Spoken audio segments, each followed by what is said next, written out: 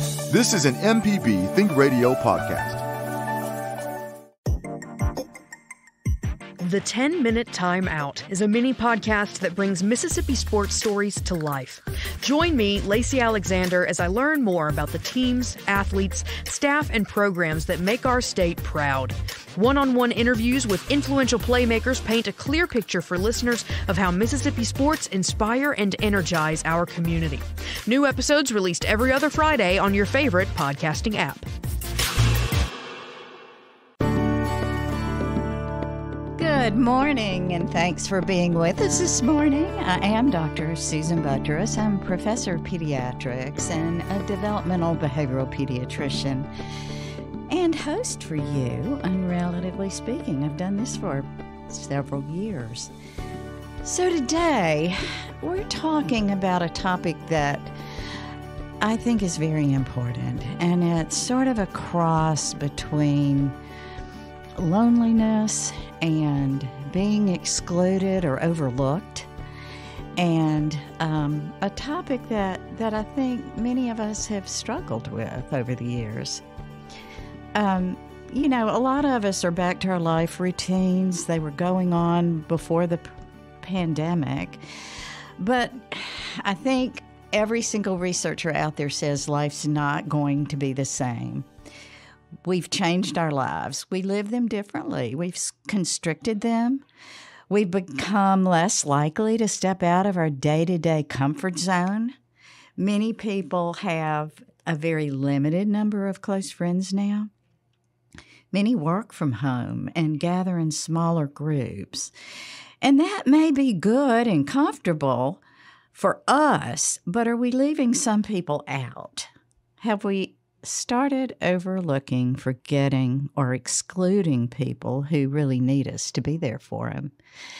So, Abram, good morning. Good morning, Dr. Buttross. How are you doing? I am doing well. This is kind of a tough topic because we have to really do a little introspection about what we're doing. A lot of introspection. Yeah. For sure. And, I have a story that I kind of want to start with because it explains why this topic came back up. We talked about loneliness back in May of last year, and I think loneliness is pervasive, and people forget how many people experience it. But the idea of really expanding this topic a little bit more beyond loneliness, it came to me after I was checking my email a couple of weeks ago. So I was checking my email, and I saw an email from a dear older relative of mine. I'm from a big family, but this individual is very special to me, and we occasionally email back and forth. The subject line read, "I'm still here." And that person had sent the email to a few of us, and the body of the email itself was just touching base and catching up. But that subject line was honestly like a punch in the stomach. That's devastating. Yeah. That's really sad. I'm still here. Yeah. And so it almost makes me tear up every time I think about reading that, because clearly it was a call to notice me, be back with me, interact with me. It was that non-spoken statement that maybe she felt overlooked, perhaps left out, maybe ignored. All of those words. And I honestly, sincerely was horrified that she might feel that way, since I think about that individual very often, and in fact, probably daily.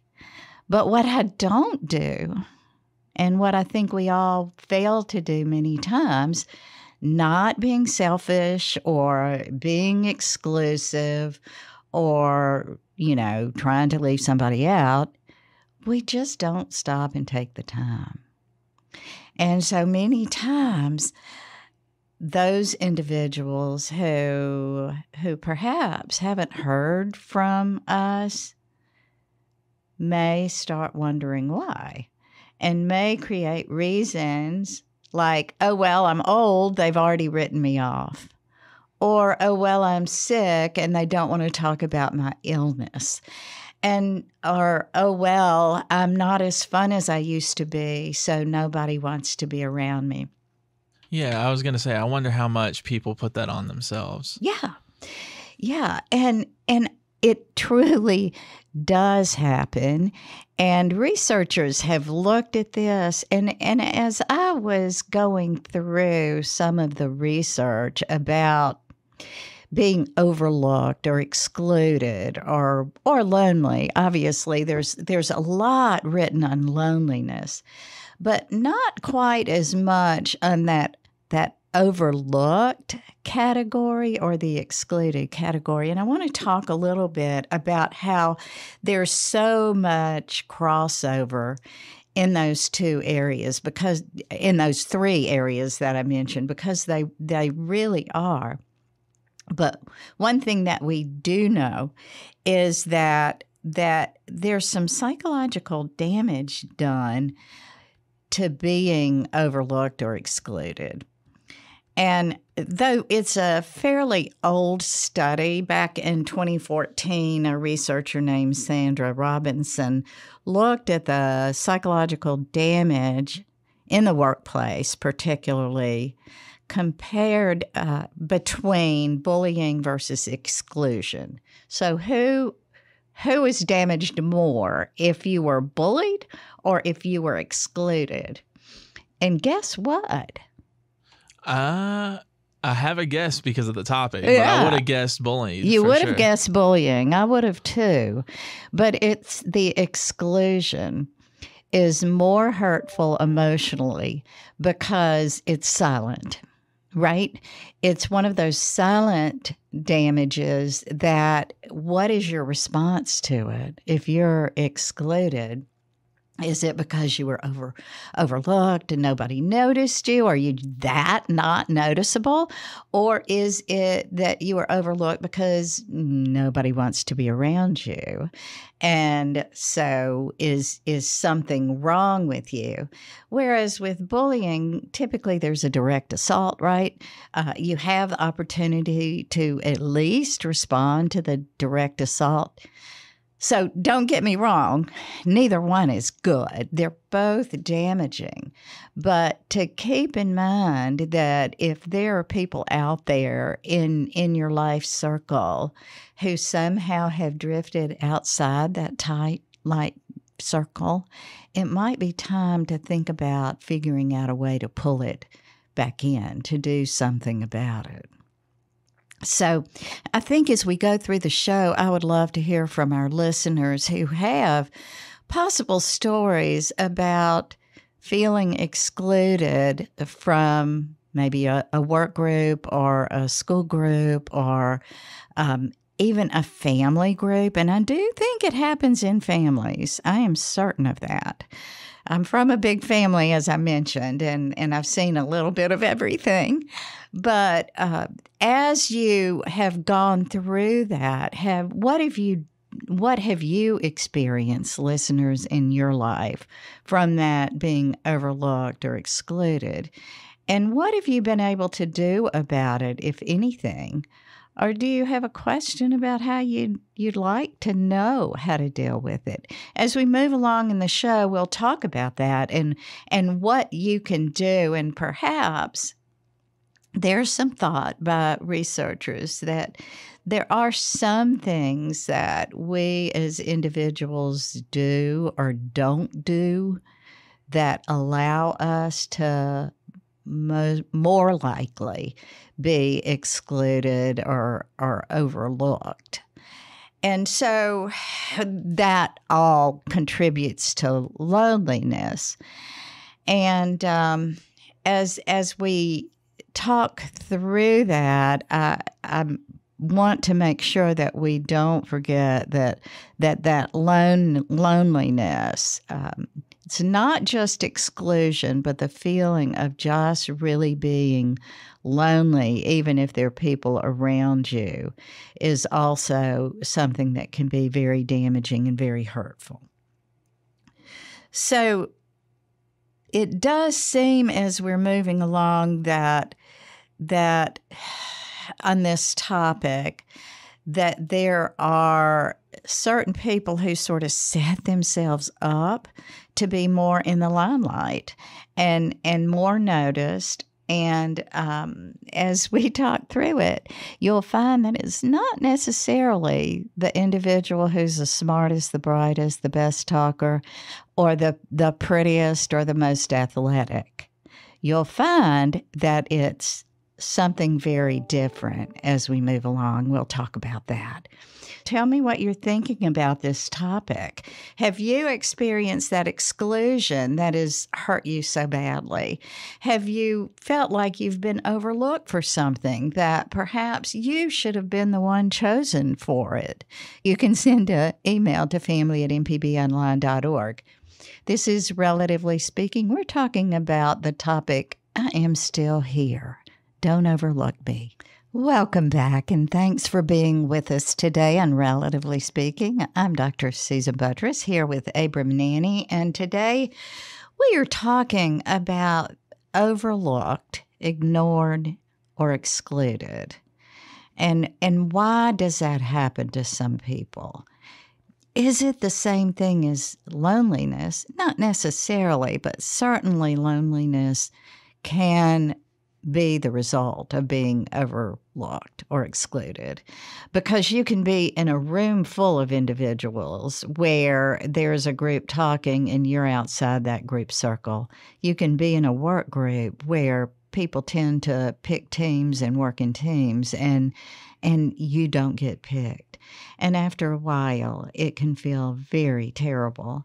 As we're looking through the research, it appears that there are two groups who tend to be more lonely and feel more excluded than others, and it probably wouldn't surprise you terribly. The elderly is one group, and guess what the second group is, Abram? Can you guess? I'm going to guess teenagers. Wow, good job. Yep. Absolutely. Adolescents. And that's not a big surprise. And one thing that I have certainly seen in my practice over the years is those from the preteen years, from about 12 until about 16 or 17 is really tough. And kids jockeying for position and groups and dividing off and just sometimes thinking the right thing to do is to somehow exclude an individual. Very, very hurtful, as I said, can be even worse than the bullying aspect, because then how do you fight back on that? What do you do? How do you handle it? And, there are ways that I want to get to as we're moving along, but just to expand on this a little bit, I'll explain. There's another study that helps answer questions as to why some people are a little more prone not to experience that than others. But before we do that, let's go to T on the Gulf Coast, who has a comment about the loneliness aspect. Hi, T. Thanks for calling. Hello. How you doing now? I'm doing well. Okay. I heard where you mentioned, I just kind of caught the end of it, where you mentioned loneliness in families, and when a person has felt like they've been left out of a group or any situation. Right. What I want to say right now, I think right now a lot of people have experienced social anxiety and separation anxiety coming from where we were sheltered in place and isolated. I think that played a big part in people being lonely. And now that we're restoring in our country, everybody's getting back on track. are getting, themselves going again. I think it's kind of, I know my family in particular, we kind of seemed, because of social media, because of my social media status and I think other things that they're doing, we've gotten a lot of different mixed feelings from people, and so it's caused us, some of them to kind of withdraw away from me at one point, and then it was making me angry to then have to be, so on the defense because of the response I've gotten, through the internet. Because, so many people nowadays are so into social media more so than socializing. That's exactly right. And you just differentiated something I want to repeat. You said so many people are into social media rather than social life, and they're separate. They are very separate. So go on with that. Yeah, so I think that's where a lot of loneliness is coming from.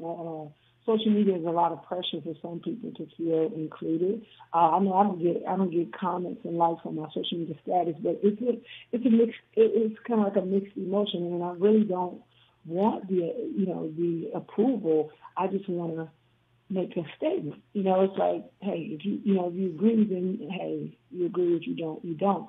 And I know a lot of people. We can see a lot of children and adolescents, adults, and elders that are on social media. Everyone wants to feel included. So I think a lot of loneliness is coming from separation and social anxiety, and it's because of not because of the internet, but because that's where the larger people, I think, want the larger, where the larger groups want to be seen and recognized. Yeah. I think you're making some really good points. And you mentioned something else that I want to point out. When people say something on Instagram or X, formerly known as Twitter, or Facebook or whatever, I know many people look at the number of likes, the number of thumbs up, thumbs down, loves, comments, and the like. And a lot of people put their worth, their self-worth, in that kind of responsiveness. Oh, look, she got 60 likes and I got 1. That's the kind of thing that is honestly something that is hurting people more than it's helping them. And in fact, there's been a recent push from parents to not allow their children to participate in social media at all because of many of the issues that have grown from that. The bullying, the exclusion, as I've mentioned, the terrible comments that can be made because they're in black and white and nobody's looking at you in the eye and saying that. It's a cowardly way to bully or to hurt people, but it's a common way now. And so I think your point is a good one. You're right that that social isolation that happened a few years ago, it's better, but if you look at the way people are habitually socializing and behaving, it's not the way it was. And I and many others, I'm not the only one who thinks this, believe that it's probably never going to get back to where it was. People have gotten so dependent on social media that they think they're socializing when they are participating in social media, but it's different. And we've talked on this show many times about the value of touch, the value of the human presence. And so I want to just make it very clear to everybody out there who is listening, being on a Zoom call, being on a WebEx or whatever that platform is, or being on social media otherwise, is not the same as being with a person and being face to face with them. Yeah, it was absolutely supposed to be a stand-in for a moment in time, but it is not at all. It should not at all be a replacement for meeting in person and seeing the people that you have relationships with.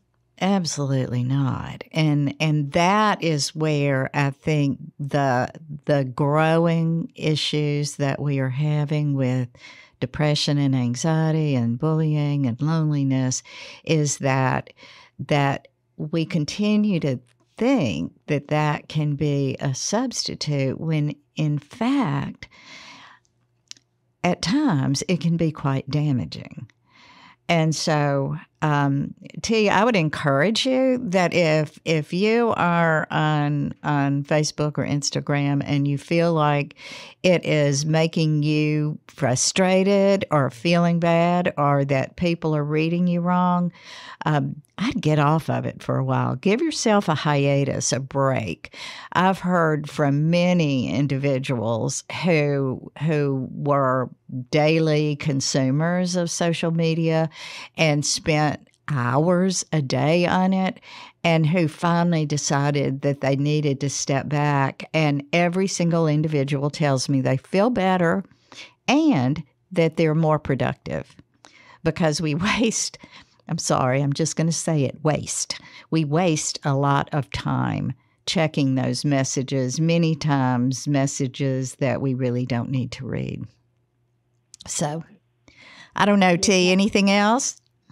No, I just want to, yes, ma'am, I wanted to just say one more thing. Sure. That I really am thankful, though, that you did say that I should definitely step away, and I've made it my business to say, hey, I'm not going to allow it to consume me. Although I have a job as a local entertainer, manager, and a scout, there are more people online than offline, because I've been, me, I have no problem, socializing in public, but it's a lot of places to go. And like I said, sports and recreation centers, libraries, places like that where some people choose not to go because they feel comfortable being introverted. Those people who like to sit and look at that phone and just try to see what's happening and try to fit in like that. So that's why I said, whenever you mentioned that, my family in particular has had a lot of, tapping into the internet, and now they're becoming more socializing as far as now we're getting back to socializing as a family. But it had me at one point, it had me so paranoid because I was like, is somebody holding my family hostage? Because I can't call and get through. I can't text and get through. It's like at one point the phone was only used for the internet, and it's crazy. Yeah. But you did mention some great outlets for socialization. And if you're feeling lonely or alone, those are good things. Sports centers, exercise centers, libraries, free. Libraries are free.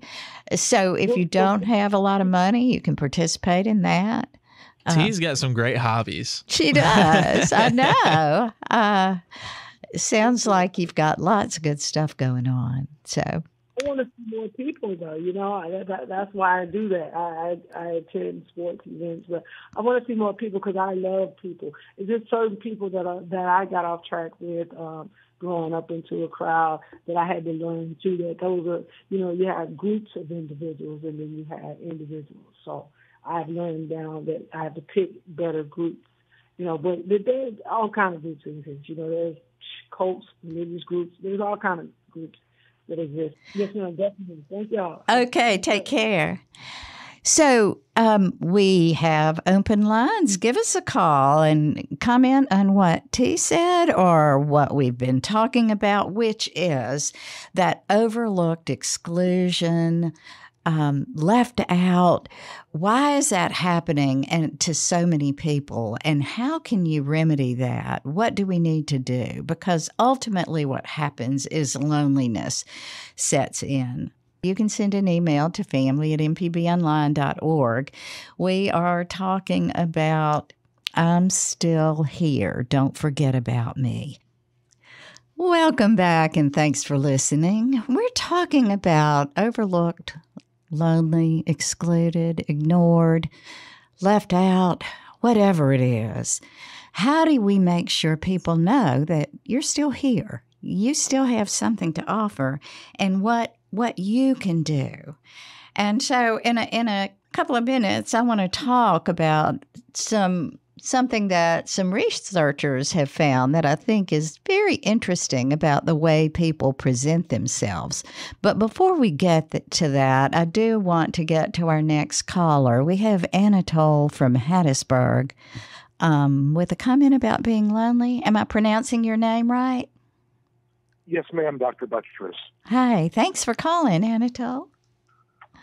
I just wanted to say I'm 36 years old, and at 26, I manifested schizoaffective disorder and became disabled. And so I kind of went through a period where I was very paranoid, and I pushed people away. I lost most of my friends, and I didn't have any kind of romantic life. So it was, my family stuck through with me, but in terms of a broader social circle, it just ceased to exist for me. And for a while, I felt so lonely, I sought out any contact I could. And I recently, I meditated when I was in college, and it changed my life. It really did. And I just recently got back into meditation, and it really helps with the feelings of loneliness. Good. And but I just wanted to say that one thing I learned is that not having people in your life can be better than having the wrong people in your life. Oh, wow. A wonderful thing to say, because I don't think people always understand that. And many times that's a lesson that young people don't learn, and it's a hard lesson to learn later in life. So that's a really excellent point to remember. And, I've talked to individuals who were in bad relationships, who were terrified about getting out of relationships. And that same comment happens. There are a lot worse things than being alone. And that is having the wrong kind of person in your life who's tearing you down, or who is an individual who is destroying the good life that you were trying to build. So even though being lonely is not a good thing, being alone is much better than being with that negative individual. So that's a great thing to bring up, Anatole. I'm glad you said that.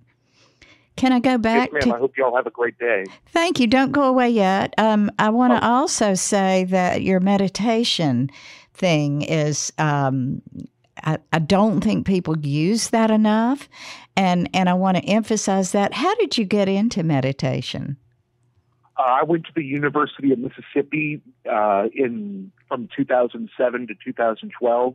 And the counseling center there, I was in a really lost place. I was feeling, I had a deep hole in my heart. And so I went to the counseling center.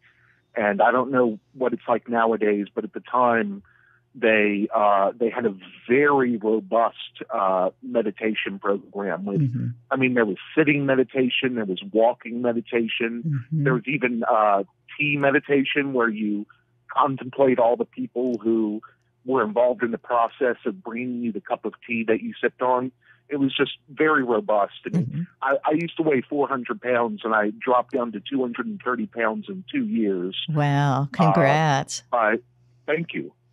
And, it changed my life. I don't want to discount my education, but the counseling center and the meditation it exposed me to was really probably the most fruitful part of my entire college experience.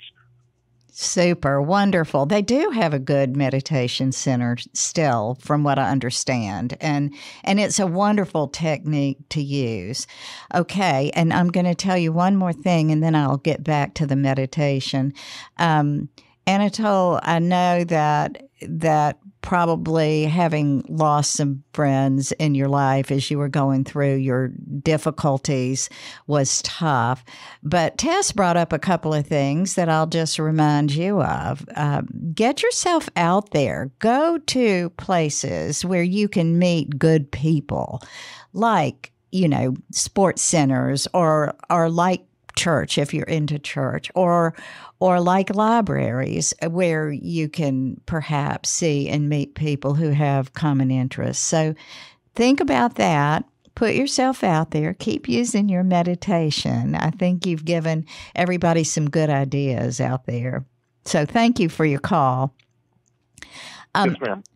I want to remind everybody, I'm so glad that Anatole brought up the meditation, because when you feel like you're in a tough place, to make yourself center and think about what's good out there. And sometimes it's just the beauty of what is surrounding you. And I don't remember if any of you remember back during the pandemic when everybody was getting so very anxious and things were going not well for many people. There was a mindfulness meditation that came out in several different versions where you would concentrate on 5 things that you can hear, 4 things that you can, or 5 things that you can see, 4 things that you can hear, 3 things that you can feel, 2 things that you can taste, 1 thing that you can smell, to make yourself step through all of that very slowly. And actually, just very recently, when a friend was struggling with some anxiety, that was one of the calming techniques that we reminded that person about. So keep that in mind and use it. You don't go, I went through it very fast, but you go through it very slowly and make yourself really look around your environment, and then close your eyes when you're trying to hear things and really be in tune, because you may be in a very quiet space and still be able to hear something like your breathing, right? And so don't forget about that as you're dealing with whatever mental issue you may be dealing with, whether it's anxiety or depression or loneliness, to try to center on the good stuff.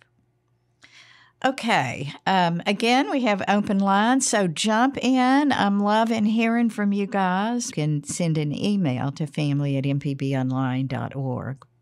Well, as I promised earlier in the show, I want to start talking about some of the things that we can do to project that we are someone of value, to make ourselves feel good, and to keep ourselves from being overlooked. Now, I'm not exactly recommending to do what I'm going to talk this study through was about, but I want you to hear this study. There were a couple of psychologists. Again, this is a relatively old study back in 2014. They found that people who are overconfident in their own abilities are typically viewed as more talented by others than they really are. So if you're really confident, you're viewed as being more talented. Overconfident people are more likely to get better jobs, be offered leadership position, and be elected to public office. That might not be a huge surprise, right? They also discovered that the opposite is true, that those people who were underconfident in their abilities are viewed as less competent than they really are.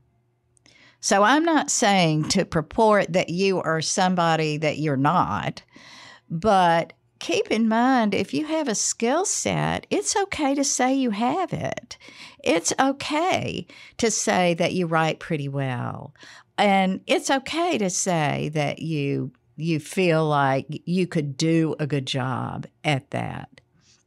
Because if you don't, if you act too humble, then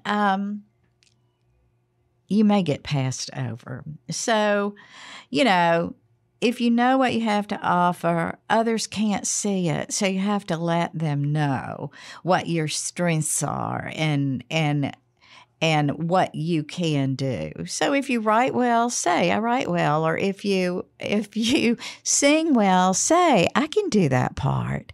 So step up a little bit. It's okay. I think in the South so many times we are expected to be so humble that we don't ever want to brag on ourselves. It's not bragging. It's saying I have this skill set, I can help out. So that's something I wanted to throw out there. Okay, let's go back to the phones. We have Mikey in Mobile with a comment about our topic today. Yeah, and perfect segue, Dr. Susan. I mean, something to throw in there, skill set that I've just learned. And in the wake of pretty much everything that everybody that's called in today, and in a lot of cases, hyper extensive sorts of situations for me. So, this new skill set, it has helped a lot. I didn't realize for a couple of years or more, because we're talking about COVID, we're talking about the opiate, pandemics. They are both pandemics. And living through them, surviving them, particularly with others whom you love, whom you've lost. The ones that you haven't lost yet, but you kind of go, how do I protect myself from them? That sort of stuff.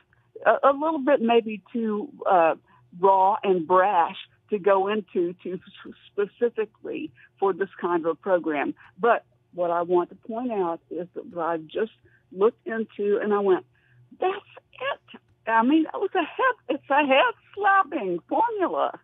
I have become hyperactive 24/7, but unable to move due to chronic hypochondria. And what sleep I had was visited by dealing with the things, or trying to wrestle with the things that were presented to me. But I've just started it, but so far it's really worked a lot for me. And I hope that it will work for other people. That's all I've got to say. Okay. Well, thanks, Mikey. I appreciate you calling.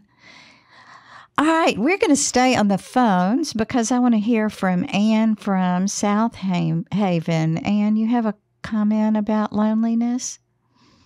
Yes. I have found that there's always somebody worse off than I am. And if I reach out to help them, I make a friend or stop being lonely. And I experienced that when I first moved to South Haven and didn't know anybody. And someone in church said I was just diagnosed with Alzheimer's. And I reached out to her, and she's been a wonderful friend for 6 years. Oh, wow. The other issue is that a lot of people want to give and don't know how, or feel they want to have a ministry, and it has to be something big, like going to Africa to help people. And you can have small ministries. I just met a girl at church who has 6 special needs children at home, but she contacts her elderly next door neighbor frequently to check on her. She takes cookies to people that are sick. She helps people walking down the street. And she does a wonderful ministry, one by one by one. It doesn't have to be big. That is so important, because I think many times individuals believe that if they can't organize a big movement or a big project, that there's not much to do. And you mentioned sort of what was going on for a while, and I hope it's continuing, is sort of the pay forward movement, where if if someone does an act of kindness to you, just a small one, that you pay forward by trying the next day or within the next week to do something nice and kind for someone else. And and you're absolutely right. I want to comment back to your original good deed that you did in reaching out to the woman who announced or shared that she had just been diagnosed with Alzheimer's, which is a terrifying diagnosis for any one of us. I mean, I think most of us hope and pray that that doesn't happen, but it does, and it's common. And whether it's diagnosed as Alzheimer's or dementia or forgetfulness of old age, it happens. You know what the very best thing you can do for an individual who has any one of those diagnoses that I just mentioned? It's keeping them active, talking to them, making them feel valued, visiting with them, keeping that active mind going. And often what happens, and this is probably a topic that we could spend a lot of time on. Often what happens when someone has a diagnosis like Alzheimer's or cancer or has had a terrible stroke, often what happens is their old friends step back and withdraw and don't know what to say or don't know what to do, so they do nothing. Yes. And she still is able, this was like 6 years ago, she still is able to do a lot of things. And one of the things that she does is send out cards to people who are ill, or it's Christmas time, or it's Easter. And she's just been a wonderful friend to me in that way, calling me because I didn't go to church yesterday and am I sick? Things like that. You know, they can still do some things, and I just made a friend. Absolutely. And how wonderful that is that she is continuing to try to do kind things for others. And I would imagine there are a lot of people when they get a diagnosis like that or a negative diagnosis of any kind that the tendency would be to turn inwardly and go, why me? And why did this happen to me? Instead of even thinking about doing anything for anyone else. So, Right. Yeah. Well, Anne, thank you for that call. That I know you've enhanced your friend's life, and it sounds like she's enhanced yours. So that's a wonderful two-way street. So lots of people need to get out there and make sure they mimic what you just did. Yes, it really is. You get more than you give. If only people would remember that when you give back, you often do get more than you even were giving or ever intended to give. So, all right. Thank you, Anne. Thanks for participating and listening. Okay, I do. Gosh, that loneliness topic is something that always, if we would just remember to make ourselves reach out. And again, I told the story at the very beginning of my relative who said, I am still here. And we just have to make sure that we notice those people who perhaps have, for whatever reason, had to step back from life a bit, to make sure that you recognize that they're still here. Okay, we're going to take one more call. We have Trish in Ellisville. Hey, Trish, thanks for calling. Good morning, yes. It's interesting. I heard your story at the very first, and I'm reading a book on longevity, Young Forever. And it struck me as how those very people that are older, that are isolated, that are not out in the community maybe as much, are the very ones that can add value to our lives and help extend our lives by including them in our lives. Absolutely. And, you know, we've talked about this before, and I've encouraged everybody to do this. And like I said, Trish, I had some real introspection of whether or not allowing myself to say I'm too busy to really gain all that value that you are mentioning, like talking to the individuals about history, about things that happen that most of our kids and our grandkids would never know about. I'll just give an example, and you probably have several. My grandkids love to see our old phones, and they play with them. And we've talked to them about how when you got a phone call, you couldn't walk around.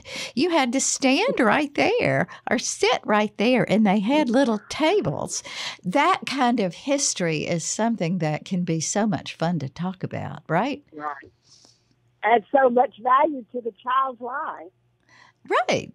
So I think you're absolutely right. That's a great way for us to sort of sum it all up. If we would just remember that those people who perhaps now, due to health issues or other reasons, mobility issues or whatever, that they're unable to get out, to reach out to them and to think about all the incredible bits of knowledge that they can hand back to you. I mean, it sounds a little bit selfish, but it's an add-on and a plus, right? Plus. So thank you so much, Trish, for helping us end up on a real positive note. Learning how to enhance each other's lives. That's the way we need to do it. Reach out to those individuals so you don't get that call back about, I'm still here. Have you forgotten about me? Don't forget about them. Okay. All right, everybody. Thank you so much, as always, for listening and being with us. Southern Remedy is a production of Mississippi Public Broadcasting Think Radio, and funding is provided in part by a grant from the University of Mississippi Medical Center and support from listeners like you. And thanks again for donating last week. Keep doing it. If you'd like to hear this show again or any past episodes, you can listen to the podcast on your favorite app by searching Southern Remedy, Relatively Speaking. This show is a production of MPB Think Radio, engineered by my producer, Abram Nanney. Our call screener is Trey, and our podcast producer, Charles Arnold.